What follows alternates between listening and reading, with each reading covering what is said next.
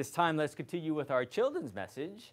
And for those that are at home and for those that are here, God's blessings to you this day. And it's great to see you all as we continue on today for your message. Now, as you know, I was on vacation, and I drove quite a bit there on my vacation, probably around 4,000 miles. My check engine light came on, but we're back, so we're safe. But the point is, that's not the point. The point is, children, is that, what's the point? The point is this. As I was driving on the road, when you're driving on the road, you see what, kids? On the freeway, what do you see? You see many things, right? You see, for me as a driver, as your dad is driving, what do you think your dad is always looking at? What do you think? He's probably looking at some type of road sign, right? Like, where are we going to exit? Where are we going to get off the road? Well, we're going to go 3.5 miles and get off at Princeton Road, right? Or it says slow down because it's a construction zone, right? Sometimes when people are working on the freeway, they say, pump the brakes, and there you slow down. So, for you quickly, I know this is not your DMV class, but trust me, you might actually have to use this on your test. Well, in the future, don't rush it.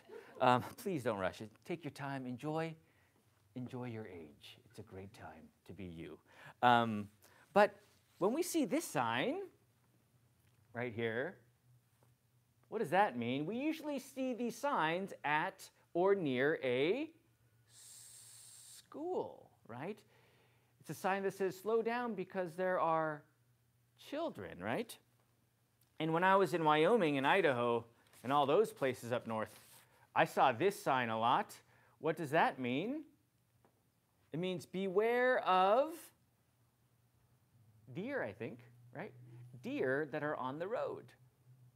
And then this next sign would be, the squiggly line would be careful because what you are heading to is a windy road, so slow down and be careful, right? Now, Peter in our gospel text says, Lord, to whom shall we go? You have the words of eternal life. Kids, many of the people there that were listening to Jesus' words couldn't understand it, and therefore they said, no, I don't understand this, so I'm not going to Jesus anymore. I'm going to go the other way, right? And children, I know it's easy as you live in this world to go the other way, to go to all the other things in this world, to follow the signs of this world.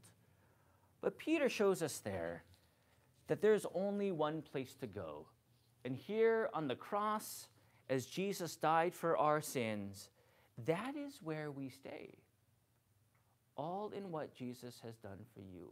There is no other sign, no other road mark, nothing of this world that can give you what Jesus gives. And that is why we go.